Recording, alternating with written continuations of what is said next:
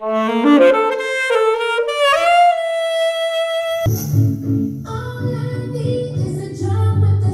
is your biggest turn-off on a date? I don't like it when the date uses a phone. I don't know what, I think he caveman like that. Like, what are your thoughts on marrying someone from a different religion? Blind Love Studio is a reality show which gathers single individuals to a light-hearted matchmaking session. Each participant will be labelled in number and wears a masquerade mask to promote love through understanding instead of appearance. The session starts with self-introduction by each participant. If they wish to, they can perform a short routine of their talent to highlight their traits. The understanding session will commence in 2 rounds. Round 1, a dating coach will customize 3 questions to each gender group in alternate turns. Round 2, each participant will be able to direct 1 final question to 1 participant that they are interested in. Next, each participant shall write down the number of the individual whom they are keen to develop a relationship with. Participants will reveal the number of their choice at the same time.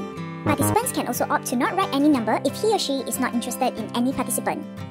Finally, each mutually interested participant will remove each other's mask. They will proceed to introduce their name and age. Now that is what we call blind love.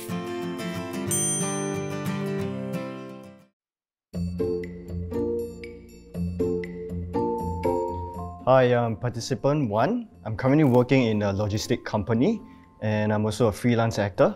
So during my free time, I enjoy listening to music, reading books and hunting good food with my parents during the weekend. And I'm kind of an introvert and pretty nervous coming on set today. Hi, I'm participant number 4, but I hope to be number 1 in their hearts. I'm a commercial model who is also pursuing my interest in music, film and dance. So they make me a romantic and introvert and I develop my sense of fashion.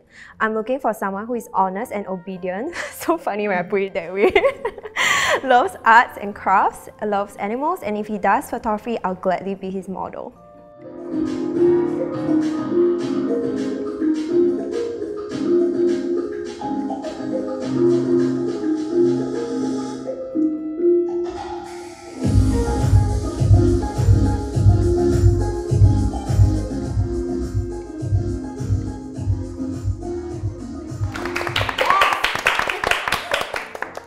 I am participant number 2. I currently work in a professional gaming industry. So I'm actually a esports programs executive. During my free time, I stay active. So I actually do Brazilian Jiu-Jitsu on the side. But I also love water sports, so surfing, diving, swimming, water polo. Yeah, anything water. So I do look for a woman that is independent and opinionated because I like someone who is strong-willed and can stand up for herself. During my free time, I write poems. So for this talent segment, I'll be reading a poem. This poem is relating Brazilian Jiu-Jitsu to life, and yeah, I just thought that it's good to relate something to life, like something I do to life. So here goes. Rolling with life, knelt on my knees, hands on my thighs, looking into the fierce gaze of life, planning out my next step, watching out for life's every movement. He reached out to get a firm grip on me, took the bait. I got ahead of myself, thinking he did. That was the shortfall. Going for the attack, I swooped into guard, back exposed that he took. A real choke as I resisted. As he pulled my head, neck was exposed and it was over. Gasping, this wasn't supposed to be. How naive. So I tapped. Took a breather. Here we go again, learning from the failures to better life. Thank you. Hi, I'm number 5. My current occupation is a freelance actress, but we know how that turned out thanks to this situation. Okay, in my free time when I'm trying to survive, I like playing games. I also like watching shows on Netflix. Pretty basic, but yeah. And then I also like making a lot of handicrafts, which I will show you guys later. My ideal kind of guy would be punctual because I feel like that is a very underrated trait to have nowadays. And it will also be great if he was funny because I enjoy humor. Thank you. So these are the handicrafts that I do. They are basically hair ornaments that Japanese people like to wear with their kimonos. Yeah, so I based them off like series and characters. So this one is Sailor Moon. Let me just pin it more. Yeah, this one is based off Harry Potter actually. So this is the Ravenclaw one. Wow. You can double as a brooch also. I'm gonna like pin it onto myself. Can? There you go. Wow. Okay, but I'm actually not Ravenclaw, I'm a Gryffindor, but here we go. Hi, I am participant 3. I am currently a final year undergraduate doing political science. And I find myself to be a blend of seeming contradictions. At times I am pragmatic and serious. Other times, or most times, I am romantic and playful. And when I have time, I like to read, I exercise, and I listen to jazz, especially those kind of incomprehensible kind of jazz. And I play the saxophone as well. In fact, I'll be showing a short little part of one of my favorites. It's called The Way We Were by Barbra Streisand.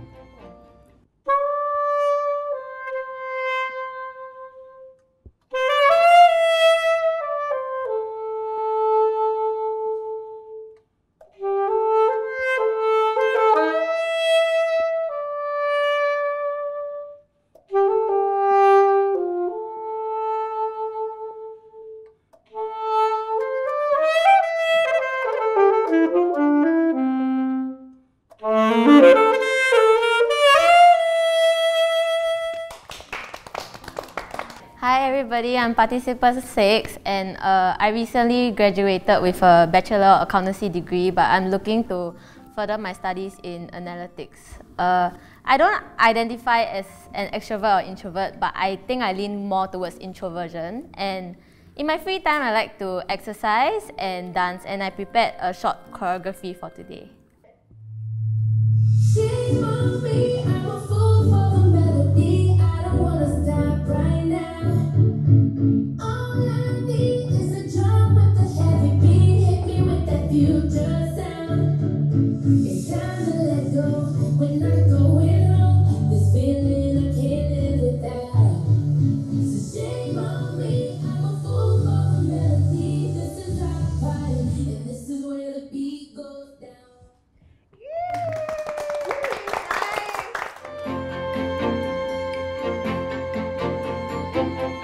Hi everyone, I'm Nicolette Fernandez, Chief Coach at Fleek Image GaiGai.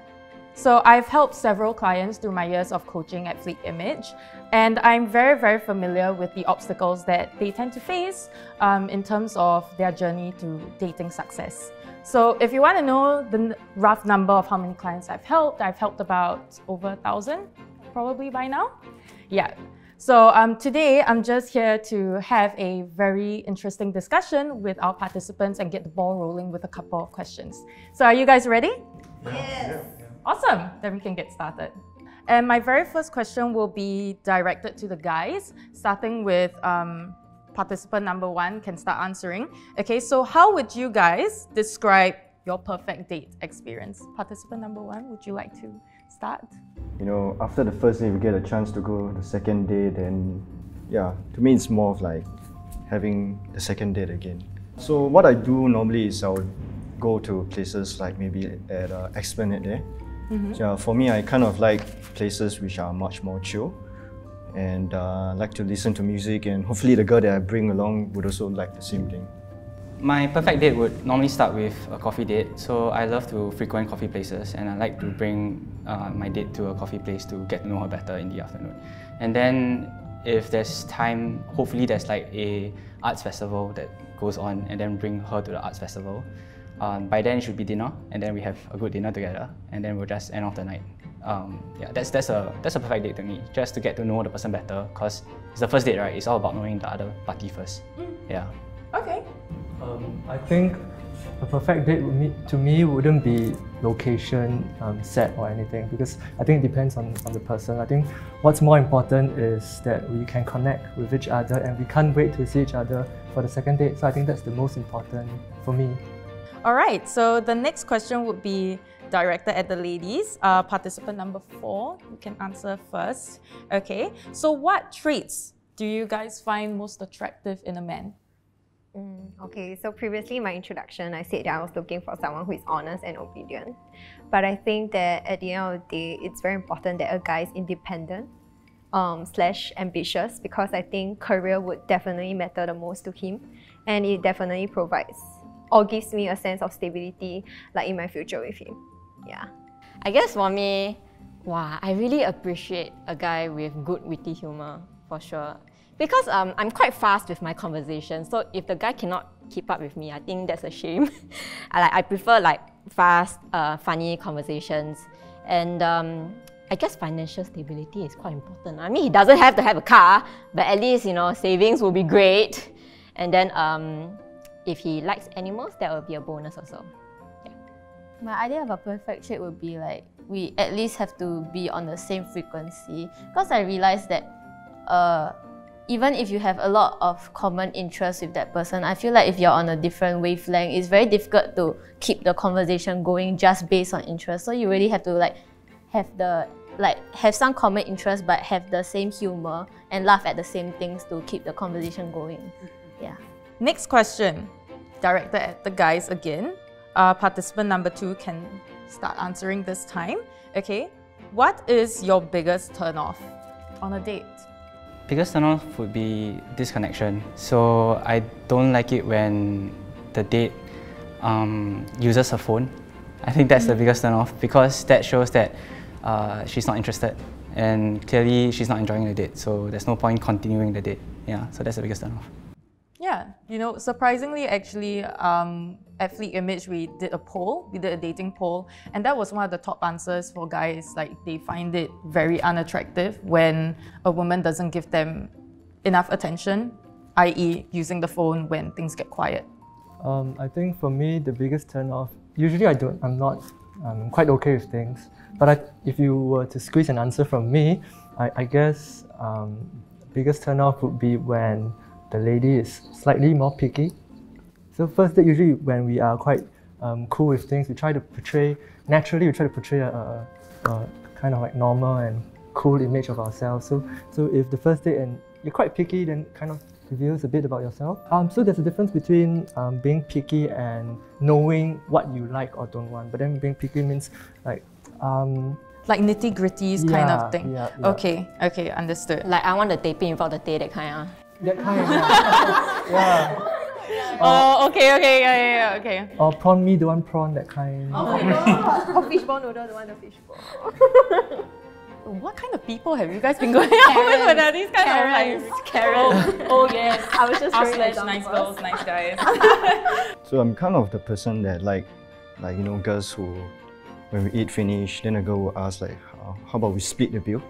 I'm the kind of person that like this kind of girls, but sometimes when I go on a date where the girls don't even initiate anything, it's a bit of a turn off, that's when, yeah. Ladies, participant number 5. I always need to count in my head. Yes, you will start the ball rolling with your answer, okay? So, following up from his, I think this is a very nice follow-up. Does it matter if a guy pays for your first date, and why?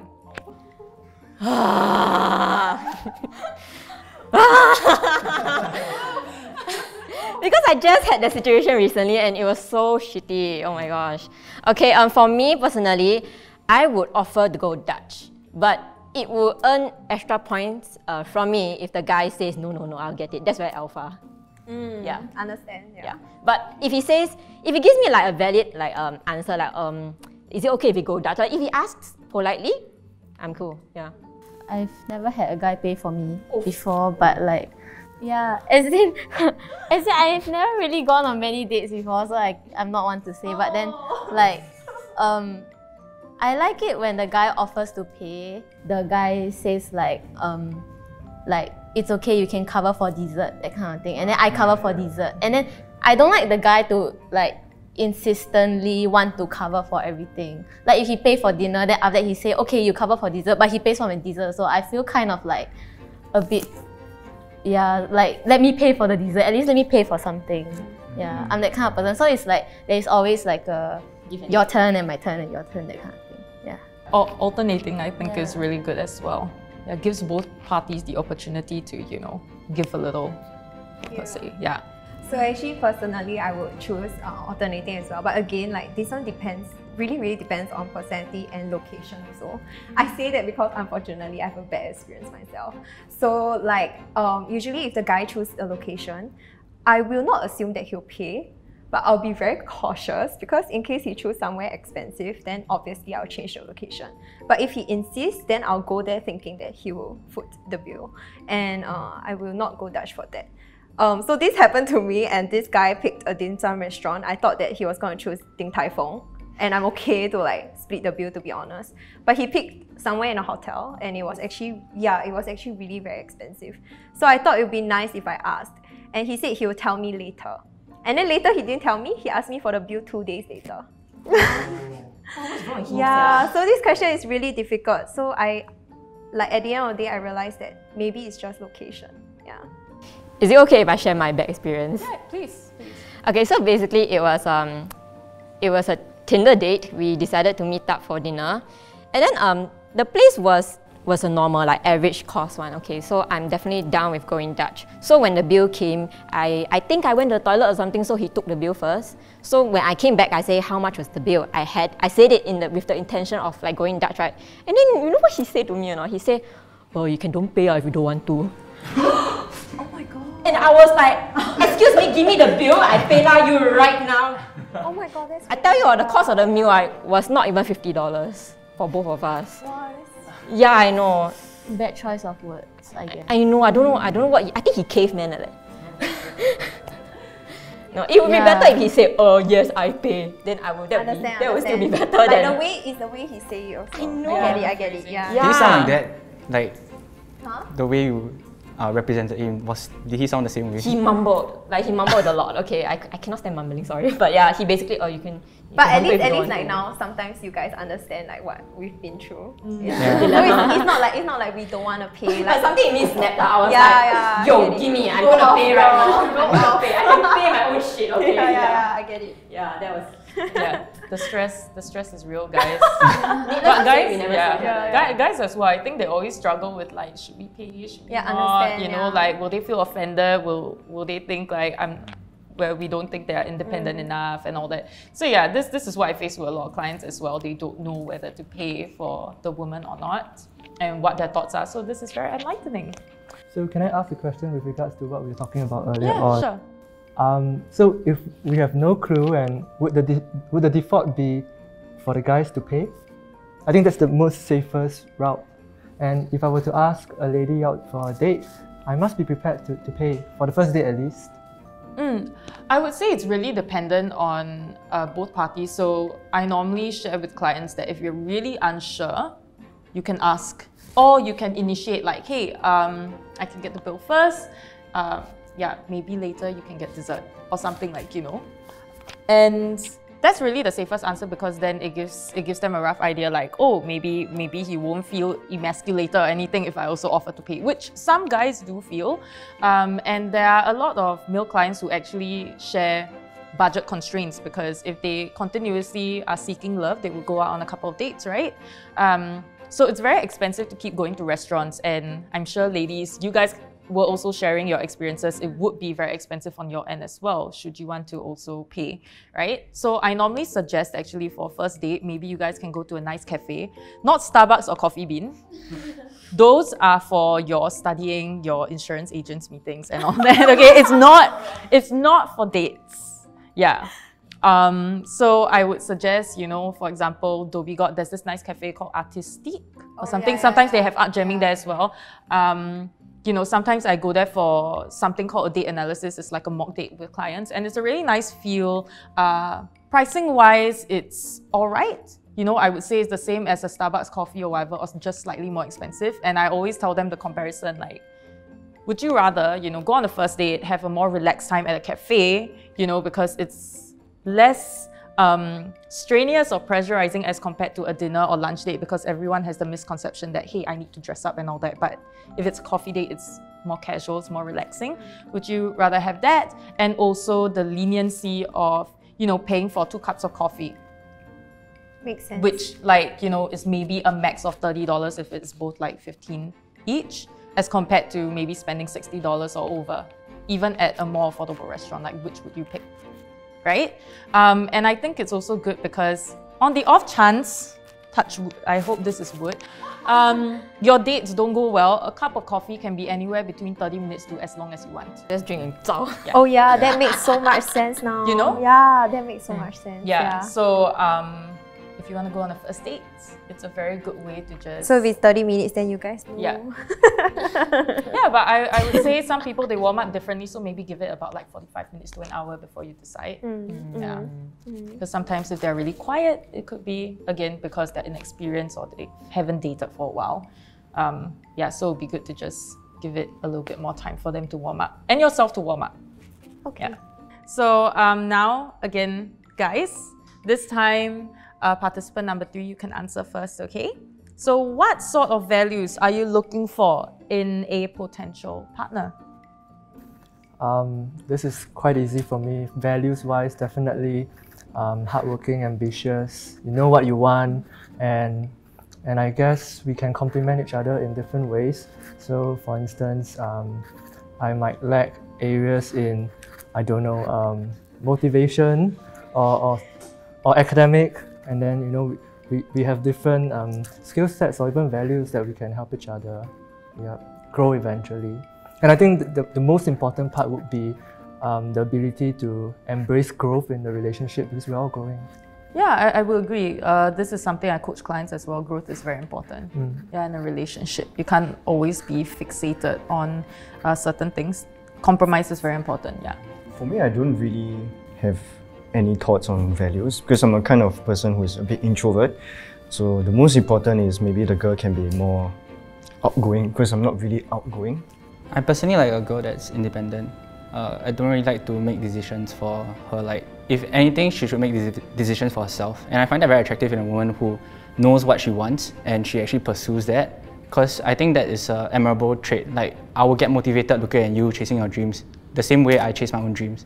And we both have our own goals, but we support each other. So I think ultimately values is having that person who is able to support you and be independent, you know, just live your own life. Because I'm going to appreciate you for who you are and not what you want, what you try to be what I want you to be. You get what I mean? Yeah. Thank you very much for sharing, guys. All right, and last question for the ladies, of course, participant number 6, you can start first, okay? What are some examples of conversation killers? I think some examples of conversation killers, like on text, is especially like if you answer one word. Every time I send you a long text and then you answer one word, I am unable to reply to anything if you just send an okay.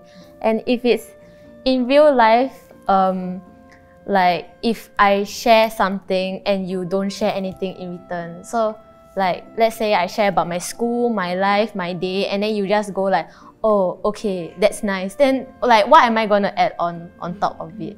Yeah. Like you have to offer something like, oh yeah, I have a similar experience. I did this too. So we have a mutual exchange of experiences. Or like at least he offers some encouragement. Yes. Yeah. At the top of my head, I think heavy topics, especially on first dates, are really, yeah, I mean, I can go into that, but like not on the first date. And definitely like the mutual sharing.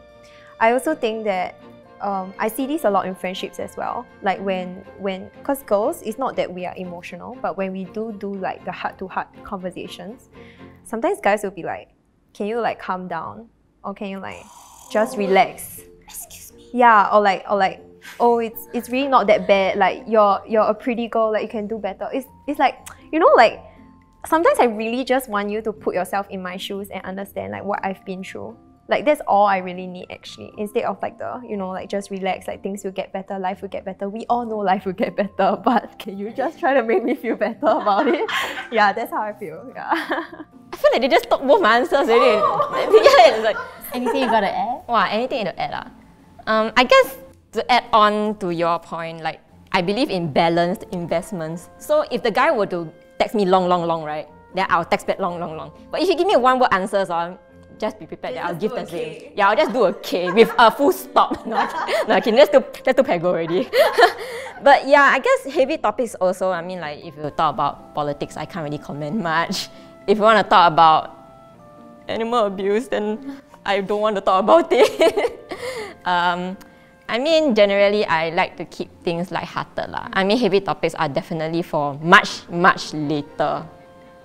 Or if he starts talking about his exes. Oh my god, yeah. that's so true. Yeah, I'll be like, okay, noted with Oh my thanks. god, that's true. Yeah. Yeah. But girls do that too. Like, we need to check ourselves. Yeah. Yeah, so for the topic of exes, right, it's actually a taboo topic because it tends to bring the conversation to a downhill spiral. And normally for first and second dates, people like more genuine, light-hearted questions, like for example, oh, what's your favorite ice cream flavor? What did you want to be growing up? Heavier topics should be left a little bit later, yes, agreed, because you want to set a positive, lasting first impression. And if you were to do that by starting with very sensitive topics, you may rub each other off wrongly. Yeah. Can I just add on? Like, I think this not only applies to like guys, but like friendships in general. Like, I've had friends that sometimes when I share something, not even something that sensitive, but when I share something and then they just dismiss it, they say like, oh, it's no problem, oh, like I have a bigger problem, that kind of thing. And then I just feel very silenced. Then throughout the whole conversation, I will just like slowly get quieter and quieter. Then I'll just stop talking. That's so true. People don't know this, but this is labeled as denial and minimization. It's actually really psychologically like not good. They lack empathy, is it? Like, it's, yeah, because like you minimize, like you make the problem like smaller. Yeah, then it doesn't make the person feel better and doesn't solve the problem. Isn't it like the all lives matter thing? Yes. Oh, yeah. Oh, yeah. Okay, we will not go there. Yeah, but it's true, I would say. Comparing issues and all that is just a very good way to kill off a conversation. So just now someone was asking, how do you escape certain dates, right? Yeah, if you want to do that, you definitely escape the date. But if the other party decides to start overwhelming you with an entire life story, then it's on you as well. So you can decide what you want to do. Okay. All guys, of course it's not all, we're not generalization. But from my circle, I don't think that guys, are that emotionally detached. So I don't think that's a huge issue among my friends at least. So, but I don't know what the ladies think. It seems to be a big enough issue to be a turn-off. I would say it's not very gender specific. It's just people in general. There are some people, again, they may not be as educated, or maybe they haven't had a lot of experiences as well. They never got to socialize enough, so they lack the social awareness, hence why they react the way they do. No, actually I agree with you, because like some females do that too. They do it to dates and they do it to female friends. Yeah, so it's just like in general, like these are really conversation killers. Yeah. So if you know that this person is going on a date for the first time, will you like give more chance, like a bit more flaws, a bit more mistakes, like not very not very in line with social cues like that, So are we more inclined to give them more space because you already know that it's their first date or second or third date only? I would say it really depends on the individual, because there's no right or wrong, right? Everyone has preferences. It isn't wrong if you want something more up to perfection, I would say. And it's not wrong if you want to give a little bit more leeway on your first date.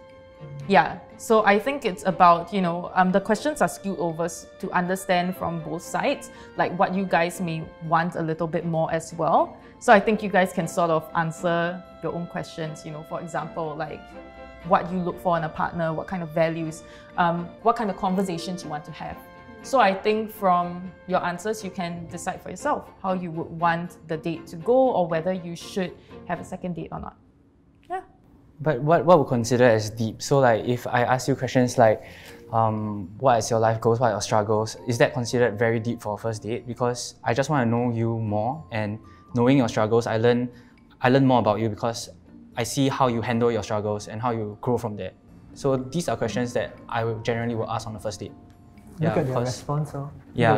So is that too deep? Because I don't know what is your definition. I think it's fine. I think it's fine. I think when we meant by deep, it's really like what she mentioned, like the all lives matter, all that kind of thing. Like we get that sometimes we want to keep up with current affairs, right? Like the recent, like all the like social agendas and all that. But it doesn't mean that at present moment, like at our date, we have to talk about it. Yeah, it's like, yeah, like I would love to know your goals, you know, like it's interesting, like I'll definitely know, cause like if you're studying or you're working now, then it's definitely like leading to some direction. Yeah, so yeah. Yeah, I would say those questions are alright, but if you start the conversation with those, then it may be very heavy.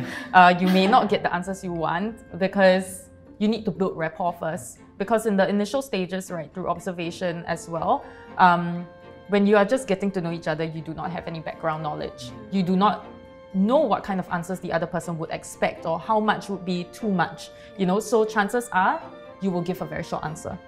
So that's why you have to start easy a little bit, mixing up with maybe a few close-ended questions and open-ended questions until you guys feel comfortable enough.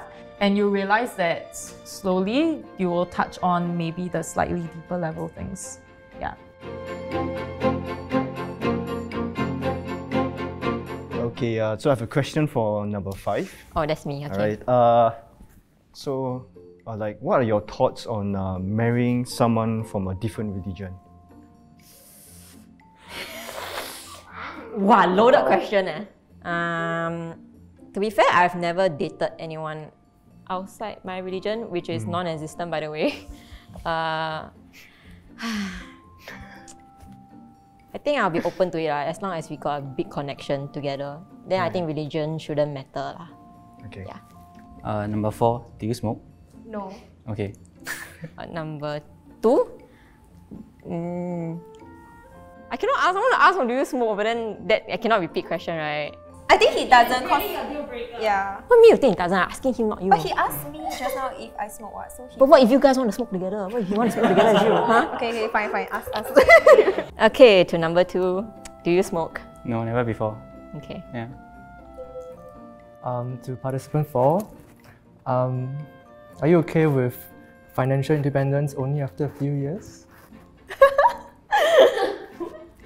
It's like saying, do I want money now or later? Is your money gonna compound? I think he's asking you whether you broke or not, yeah. I'm joking. No, to your partner, your view of the partner, not you. Yeah, of course, independence later. Yeah, because I feel like there's no like specific time where you'll be like set in your life. Yeah. Question to number 3: do you like have any vices? I don't smoke. I seldom drink, and that's about it. I don't womanize as well. I think that's a That would vice. be nice. That's nice. That's good to know. So funny. That's considered a vice, right? Oh my gosh. Okay. To number 3, how aggressive are you in terms of physical touch? For the first date. What, For the first date. Oh, okay.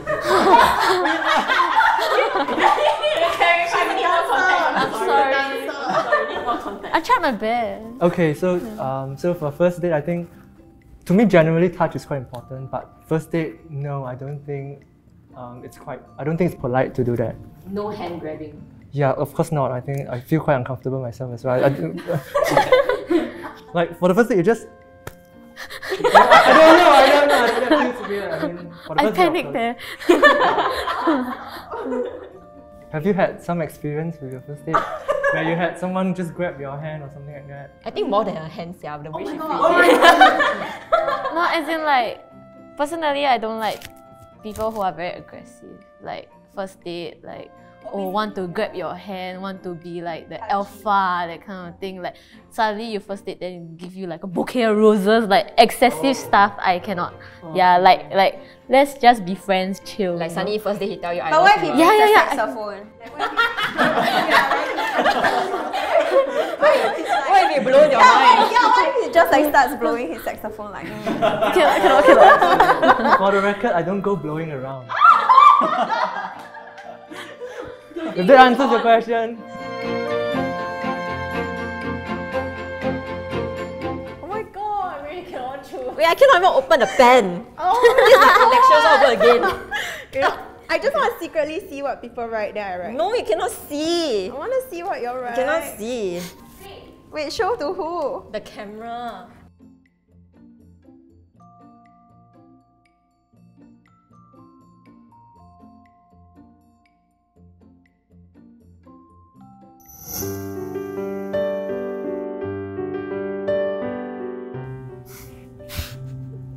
Like some wedding proposal, that's yeah. Okay, Yeah. sorry if I hurt you. Hello. Hello. Okay, I think you need to help me with this. I'm very bad. Yeah. Hi. Okay. My name is Wenceslas. I'm 25. My name is Leon. I'm way older than you. I'm 30. Can't tell. Thank you. Yeah.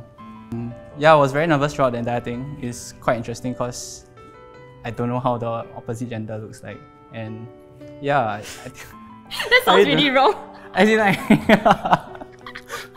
yeah, I enjoyed the entire process though. Because we had quite a few conversations, and I think throughout the conversations it gave me a lot of perspective on what you girls thought about just now. Yeah. I mean, I was told to come here with an open mind. I already know that I'm definitely one of the oldest here already. But that didn't deter me for giving this a chance. So I'm glad that I took the time to come down here to try this thing. I thought it was very interesting. Yeah. Okay. From the front and back. Oh, cannot mess your hair also. Oh my god, it's messed. Oh, nice. Okay. Close your eyes, yeah. I think can. Hello. Hi, nice to meet you. I am Ling Jun or Jun.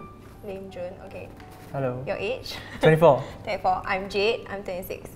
Hello. Nice to meet you. Nice to meet you. I haven't actually been on a lot of dates, so this is something new for me. Maybe special as well. And why don't we let Jade do the talking? Yeah, okay. So I think coming on here, everyone was really very nervous. This is very new and refreshing. And I'm really excited to make all these new friends and get to know each other better also. Actually, just now behind the scenes, I think he's like the most playful one of all the lot. So playful. Quite interesting. And then after that, later we found out that he was the guy with the saxophone. And then I was like, no. They were marketing the saxophone? No. Got people play saxophone, come. I'm marketing you being the saxophonist now because I have a soft spot for saxophones. Equally playful. And I think from the first impression, it was pretty clear. Yeah. What? I thought there's more.